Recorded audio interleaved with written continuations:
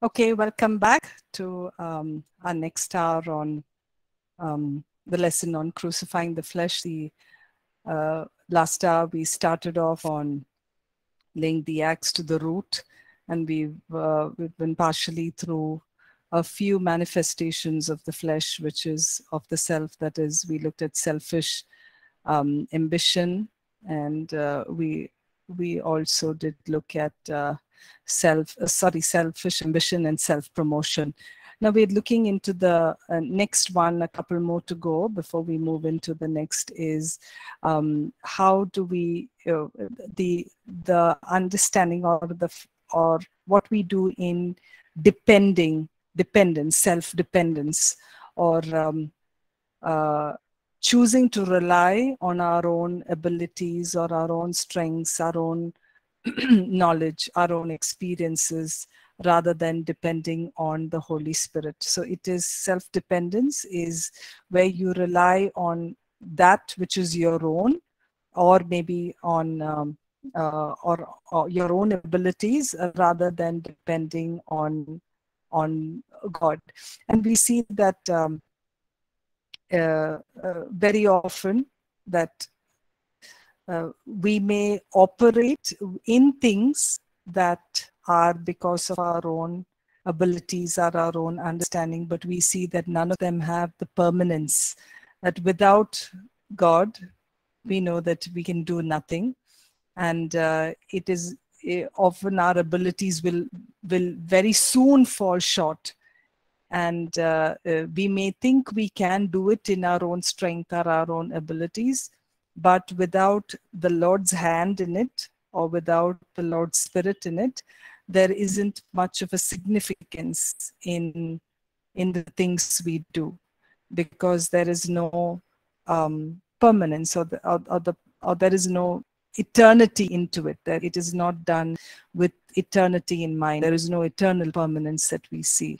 So that point of being reliant on God, we see that in the scripture in John 14:4-5. It says, "Abide in me, and I in you. I am the vine; you are the branches. Apart from me, you can do nothing." So it's only if we want to do it with keeping the will and the glory of God in mind. It has permanence only when we do it completely relying on Him.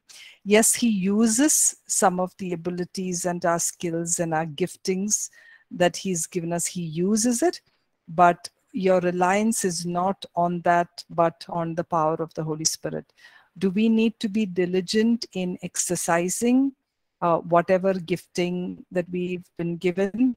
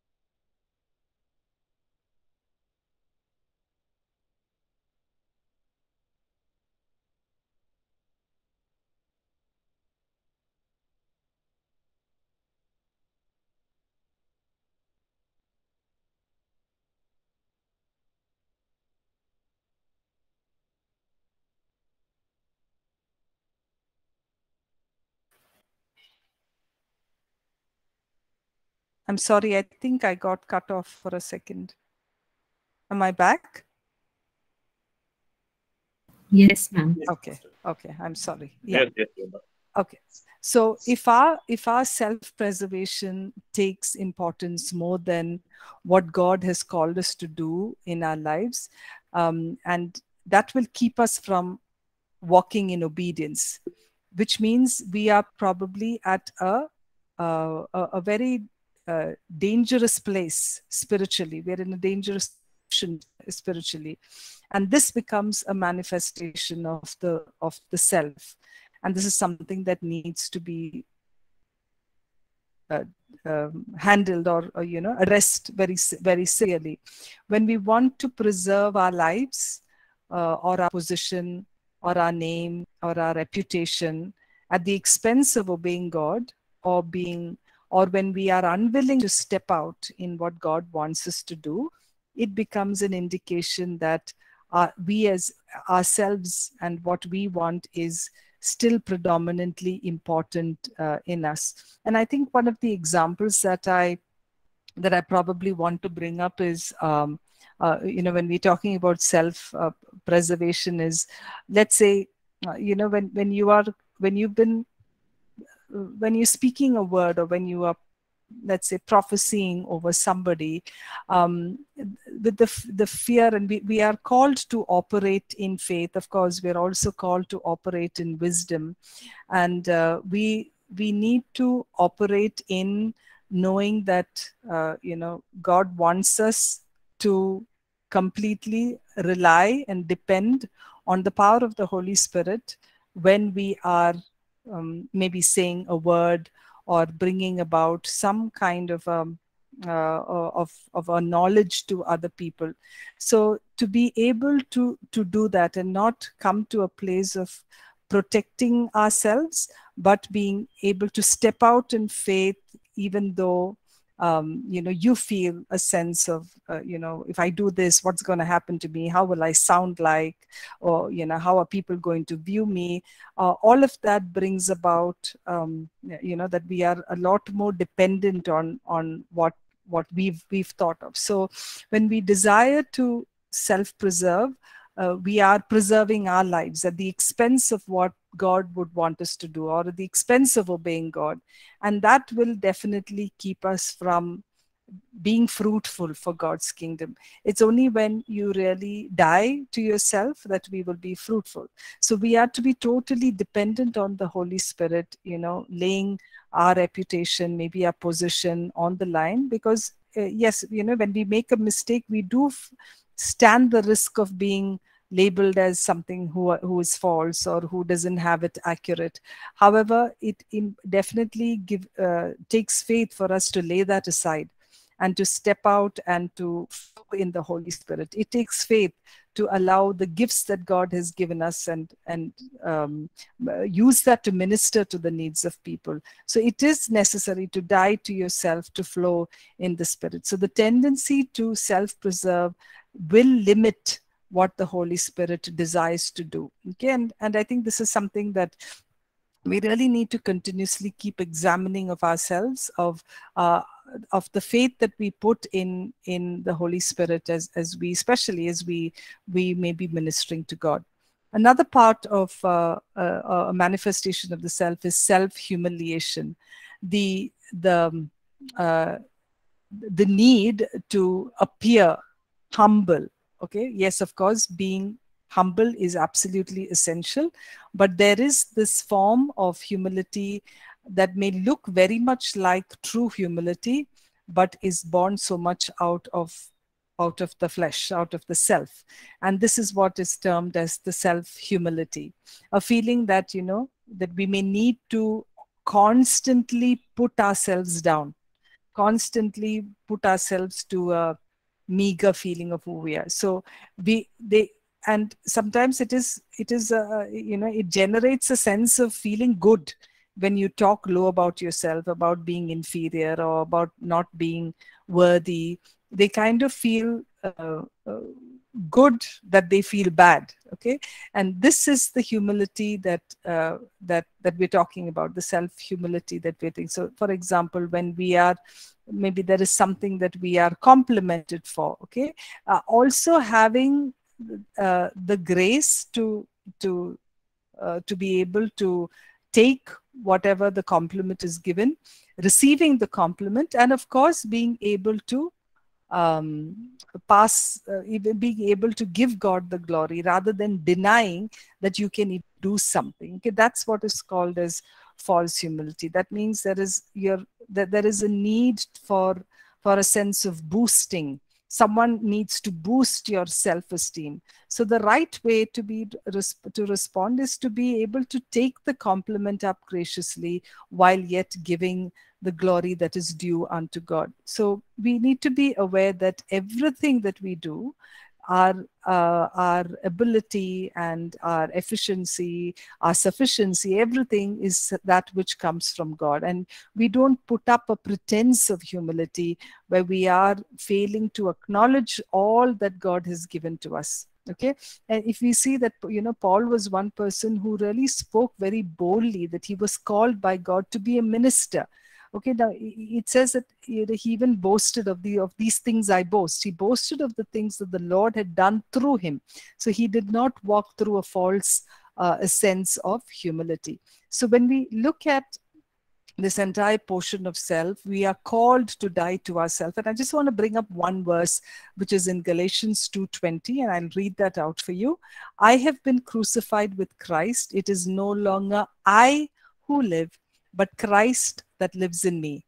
And the life which I now live in the flesh, I live by him by faith in the Son of God who loved me and gave himself for me. So as Christians or as believers, we no longer live for ourselves. We live for God who loved us, died for us, and it is Christ who lives in us. And that's what becomes the foundation. This means we're willing to lay aside all the things of those selfish desires of the flesh, those ambitions, the way that we may want to promote ourselves, the way that we feel reliant or protective of ourselves, or even that humility. And we choose to do things that only the Lord would want us to do. And this is a daily, this is a daily practice. We need to die daily, live dying to ourselves daily. And every day, it's something that we come by to be able to die to ourselves over and over and over, so that we can continue to be in a place where we glorify God. Okay, so that's the first one of laying the axe to the root of self. We will move into the next one, which is jealousy. Is there anyone has any specific question? Or any observations or any thoughts or any testimony that you all would like to bring up before we get into the second one of laying the axe to the root of jealousy?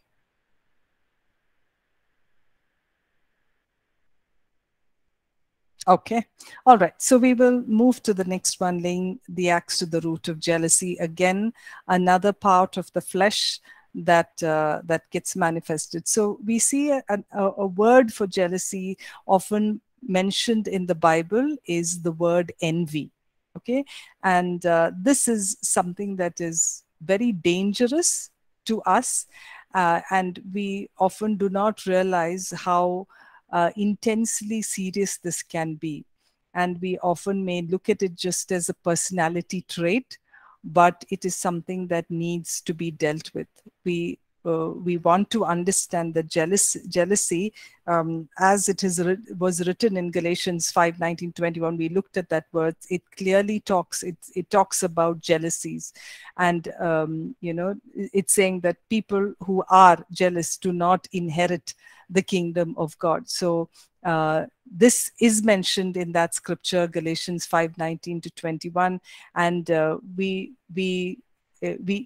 see that it states that if we continue in it, we have a problem. We have a serious issue, and that's something that we need to work with. Now, jealousy can happen in very many areas of our lives, and it can happen between siblings, it can happen between ministers, it can happen between churches, it can happen within families, between husbands and wives, between friends. It is something that definitely requires to be dealt with. In fact, Paul addresses this to the Corinthian church, and he says that he talks about where there is envy and strife and divisions among you, are you not carnal and behaving like mere men? And he was talking to believers there. He was talking to Christians there. And there was carnality in sense of envy and jealousy among them.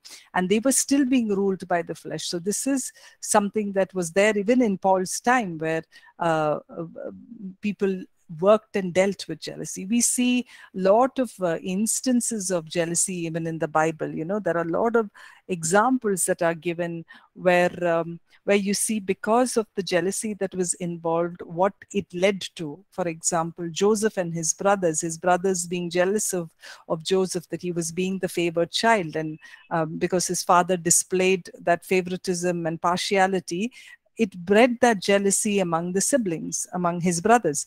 And you see that how, they plotted to kill him. They sold him off, and finally sold him off to the merchants of Egypt. So you see what jealousy can do. We see that in Cain and Abel, that the jealousy that came about in Cain led him to murder his own brother.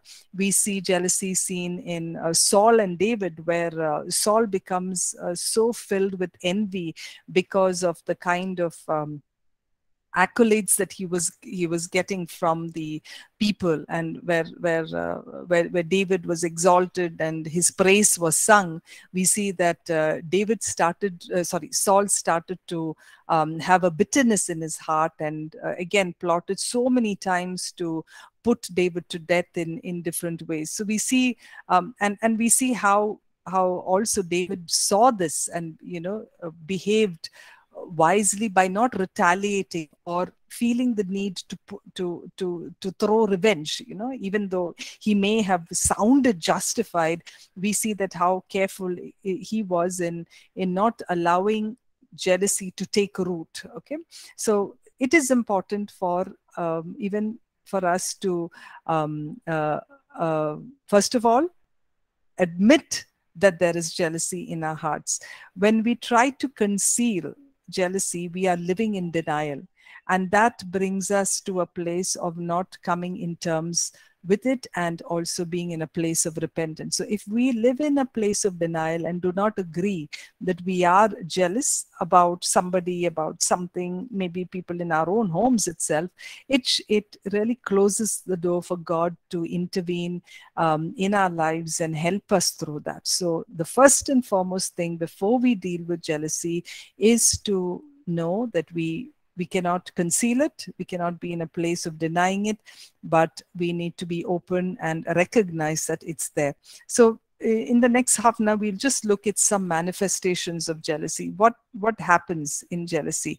We see that jealousy can lead to murder. Okay, we spoke about that example, and we see how Cain had murdered Abel because of jealousy. And we may be quick to say that okay, that was in Cain and Abel's time, but looking at ourselves, we know better, or we are wiser to think that our jealousy will never treat us to get us to murder somebody. Okay, but if we read in Matthew 5:21 and 22, let's look at those verses, and then we will have a better perspective of what it also has to say. So Matthew 5:21 to 22, it says, "You have heard that it was said to those of old, you shall not murder, and whoever murders will be in danger of the judgment." But what does the New Testament law say? It says that whoever is angry with his brother without a cause shall be in danger of the judgment, and whoever says to his brother, "Raka," shall be in danger of the council. But whoever says, "You fool," shall be in the danger of hellfire. And again in 1 John 3:15, it says, "Whoever hates his brother is a murderer." Okay, so Jesus just said, even if you are angry, it is angry at someone, you are the same as being a murderer. When you hate someone, you are being a murderer. So it talks about how your jealousy builds it up in such a way that you're ready to murder, and that intense anger in itself is something that is sin. as scripture has shown. So one of the manifestations of jealousy we see is murder. The next one we see is anger outbursts, okay? Being in a place of seething anger. Often, and the context that we generally look at, when we look at jealousy is, one of the verses here is in Proverbs 6:34. It says, "For jealousy is a husband's fury, therefore he will not spare in the day of vengeance." Now, although this is the context of a wife or a spouse having committed adultery, and the husband is very furious, jealousy is what has provoked the husband to wrath, spare in the day of vengeance. So there may be circumstances where jealousy provokes other emotions, and usually an outburst of anger. So it is an outburst of anger can be the root of jealousy. So we need to examine ourselves concerning the anger we may have towards somebody else. And the root of these outbursts is probably jealousy in itself. And this is generally, this jealousy can be fueled by anything. It can be fueled because of a feeling of inferiority, or a feeling of not being good enough. So we do see that that's something that needs to be addressed. That even even in situations, especially maybe in our situations at home, okay, to really know what is it that we're seething inside, because it really manifests itself in its behavior when we are with our spouses and with our children, or with our brothers or siblings, how our jealousy may manifest. So the second one we looked at is wrath, outbursts of wrath or outbursts of anger. The third is seeking revenge. When there is jealousy, we look for a place to seek revenge. And I'll read Romans 12:19 to 21. It says, "Beloved, do not avenge yourselves, but rather give place to wrath. For it is written, vengeance is mine, I will repay, says the Lord. Therefore, if your enemy hungers, feed him. If he thirsts, give him a drink. For in so doing, you will heap coals of fire on his head. Do not be overcome by evil, but overcome evil with good." Okay, so scripture shows us that we do not give back evil for evil, but to pursue that which is good, or good for all. So we may, and there may be different ways in which we resort to this revenge. It may not be very active, but it can be quite passive in itself. It may not be overtly revengeful, but it can be something that is very quietly done. Even when, even in our speech, it can come the way that we respond to someone, maybe in sarcastic terms when we say something, or in our refusal to do something for the other. So the kind of behavior that we manifest can be quite subtle, but which shows a retaliation that is very quiet and may seem very that doesn't seem harmful, but it is caused to administer that sense of anger or revenge. Okay, so the root cause of revengeful behavior is one, again, that we see is jealousy. The other manifestation that we see is resentment. Okay, so if anger if we see that anger is bad, we know that jealousy can be just as bad. Because when being unkind or resentful towards others can definitely be due to jealousy also. And we see a verse in Proverbs 27:4. It says, "Wrath is cruel and anger a torrent, but who is able to stand before jealousy?" So in this verse, it says, wrath and anger are bad enough, but jealousy can be really, really bad. So it is really cruel. Jealousy is cruel. So maybe even our wrong and unkind behavior or words to others can be due to jealousy. Like I said, sarcastic remarks. So we're not just trying to change the behavior, is just not trying to bandage it to bring up good words or pleasant words, but to deal with the root cause that is in our heart. So the root cause of unkindness also can be jealousy. The other one that we see is division. where there are many divisions that are caused because one person had jealousy in the heart. And and this is what we see often in families, where again, the example that is best seen in the Bible, in Scripture, is with Joseph, how there was a division, or there was a complete pushing off of Joseph from the rest of them. You see that the 11 of them ganged up together against, the 10 of them ganged up together as against Joseph. Okay. And we see that very predominantly happening here, where, especially when there is probably some form of partiality or favoritism shown among the children, the kind of division that takes place. People, even in counseling, I've had so many people come with with anger towards their siblings, or a difficult relationship with their siblings, because of the kind of favoritism that the parents showed, and because of the root of envy or jealousy that had been in their hearts, and the kind of division that had caused a difficulty in their relationships. So we see that jealousy can manifest itself out in strife that ends up in division, where there is no togetherness in a family or in a group. The next manifestation we see is competitiveness. So when we look at competition, we know that there is a place for healthy competition, and when it is done well, or it is in the right place, it is healthy. Because you will see this competition in different places, like maybe in the exam hall or in a sports field.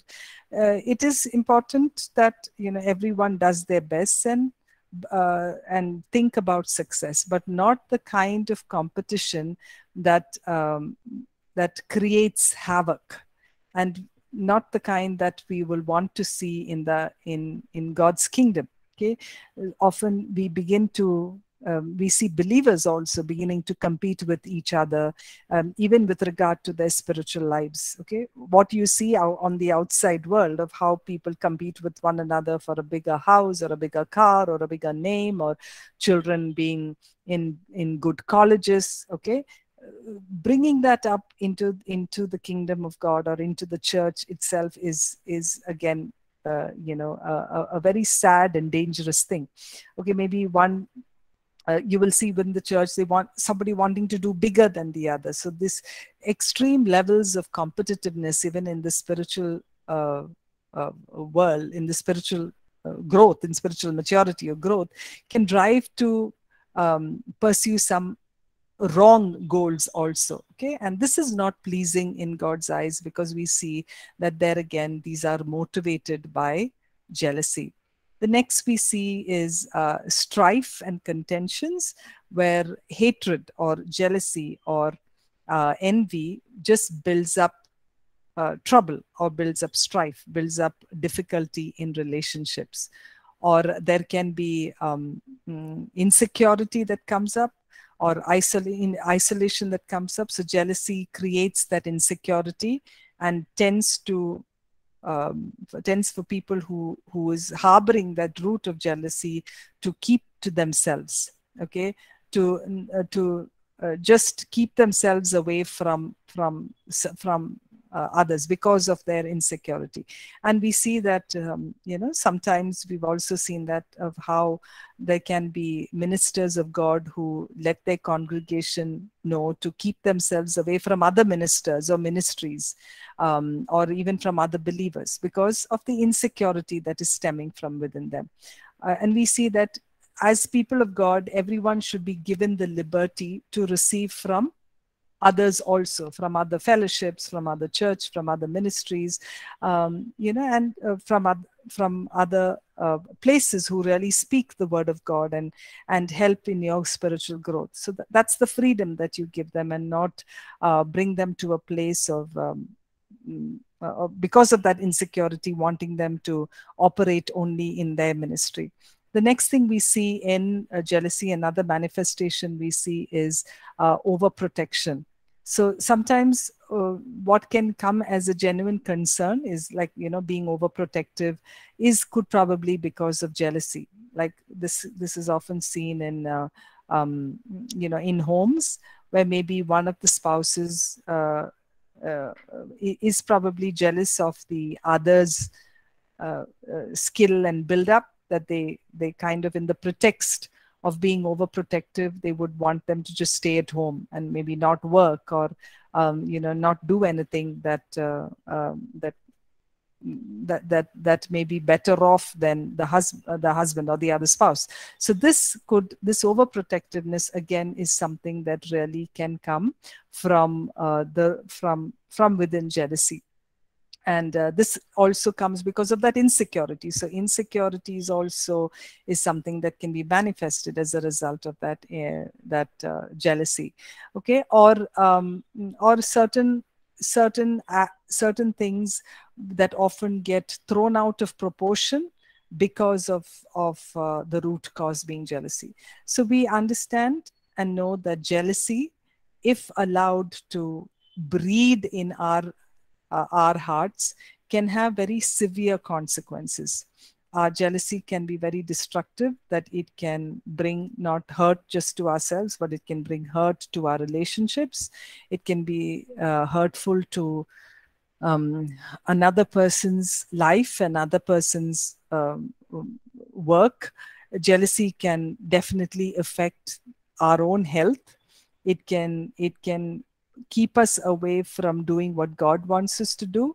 Our focus and our vision becomes so blurred that we get distracted from following what God wants us to do, as against following what we want to do to make our work much better than the other. So it can blind us from what God's true vision is for our lives. Jealousy can blind us again from seeing what God wants us to see. Okay, sometimes because of our jealousy, we don't recognize what God is attempting to show us. Jealousy can also cause a lot of trouble. It can open the door to even demonic work. It opens the door to confusion and every demonic work. And these are things that we need to get rid of. So it is a serious issue.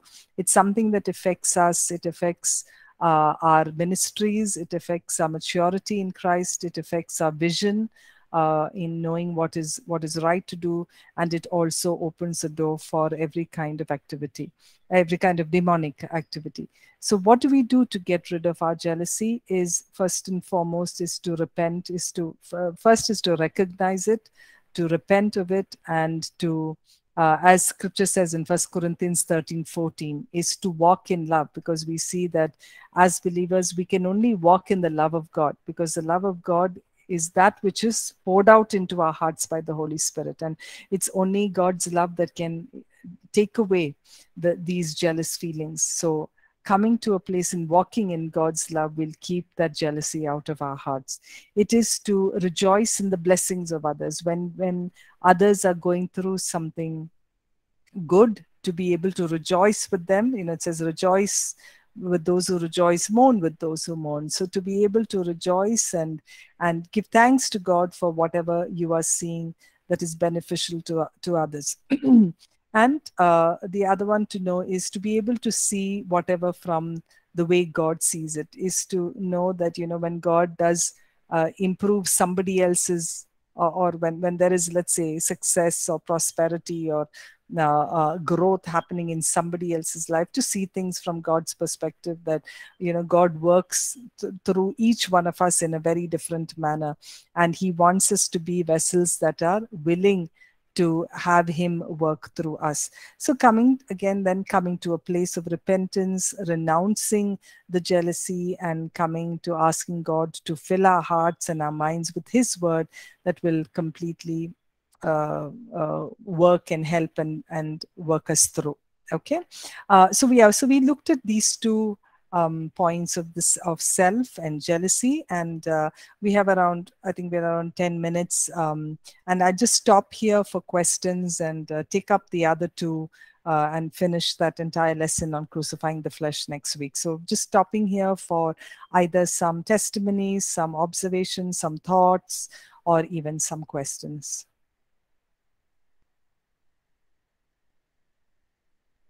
Okay, so someone's asked a question. How do we deal with a short-tempered person? Sometimes it's so hard to discuss or speak with them, even small things, because they don't try to understand things and they always overtake your words and make you think that you are wrong. Okay.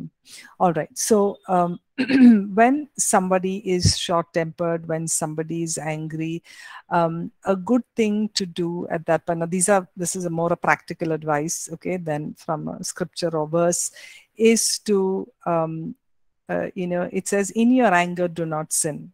Now, and how would I take that is when someone is responding to me in a bad temper, there is a tendency for me to be aroused in anger just as much. Okay. And there's a clear instruction of in your anger, do not sin. So when there's someone who has a bad temper, it's wisdom to step back and just let the person calm down, cool down before the matter can be addressed once again. Okay.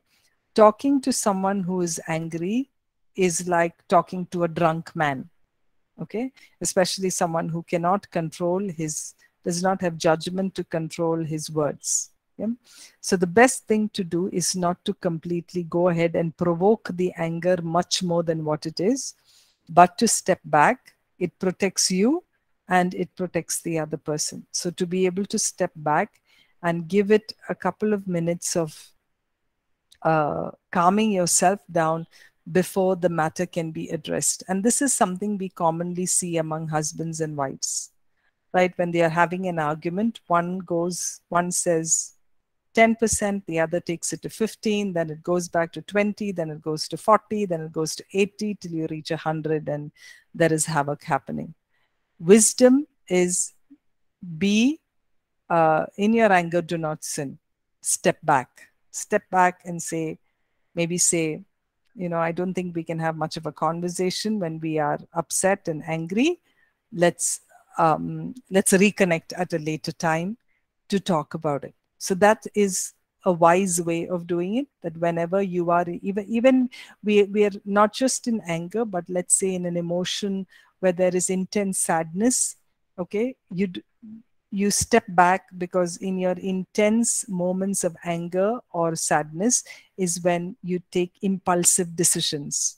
You may take decisions that are not well thought of, okay, and comes because of your anger. And we see, I think the common example that we see is that when couples fight, words that are not meant to edify come out, that it can be words of doom, it can be words of separation, it can be words like divorce that come out that are not meant to be that come out very impulsively but cannot be taken back.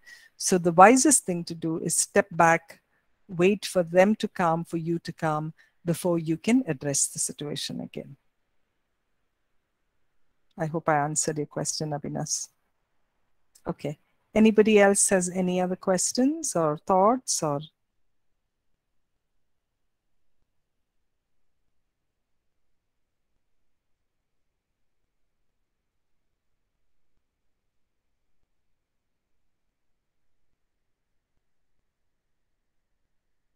Okay, as another question, how is jealousy in churches dealt with? When slandering happens, are senior pastors from some churches called upon to mediate and help to resolve? Some other religions have a senior council who will help in these matters. Okay, so when let's say there's jealousy noted, that's why it's always better to have a team, like you rightly said, a certain council, a senior council who will help in these matters. And it's not just a member of a 2-3 team, but a larger member who are able to sit together and address these issues. I'm not sure about senior pastors from other churches being called upon to mediate. Well, I guess that may happen when, let's say, the senior pastors are involved in this, in the slandering and the jealousy that happens. Someone with a high sense of authority is probably bought by.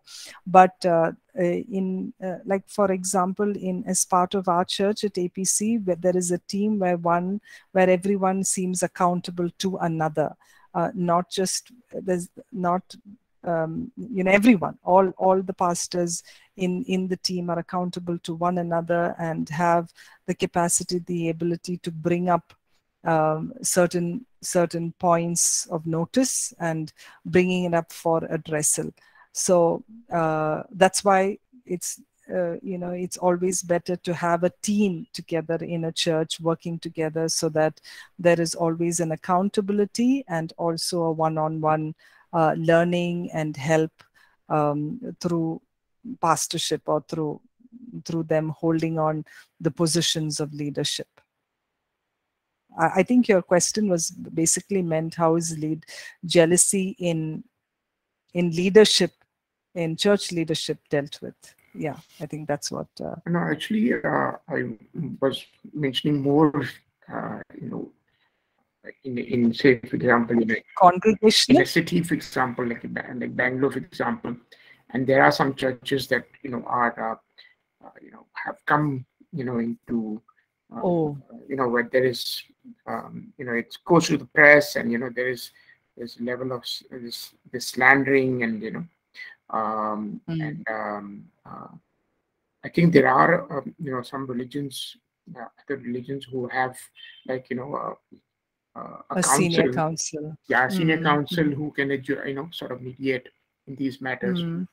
And then maybe because of the different denominations, I don't know whether they have that in Christian.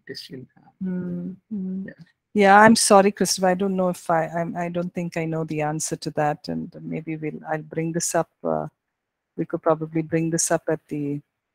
I can check on this and get back. I'm not too sure about if there is anything like this. Okay, you're saying interchurch jealousy. Okay, all right. Okay, so I've taken that question and probably addressed that. Yeah. Any other question? If not, we can just close with a word of prayer. Okay, may I call upon any one of the students to close in prayer? Anybody who can?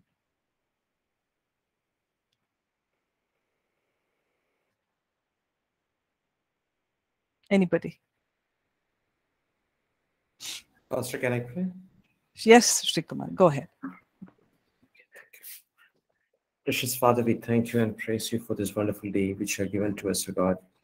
We give you all the glory, honor, and praises, Father God. Every word which we have heard from your servant, O God, I pray that, Father, those things are, Father God, which we have to deal personally, and we pray that give us the grace to identify our weaknesses, identify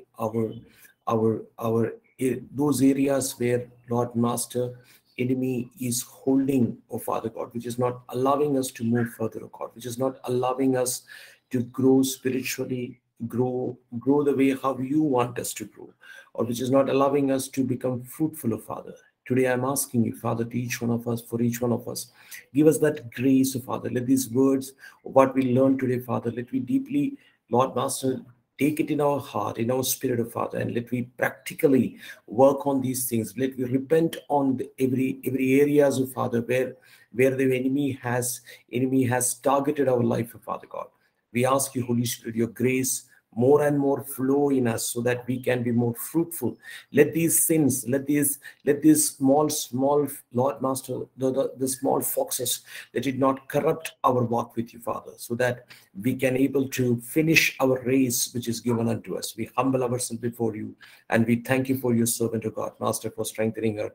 We give you all the glory, honor, and praises. In Jesus' name we pray. Amen and amen. Thank you, Pastor. Amen. Amen. Thank you, Srikumar. Thank you, everybody. God bless. Thank you all. We'll meet next week. God bless. Have a blessed week ahead. Thank you, Pastor. God bless you too. Thank you.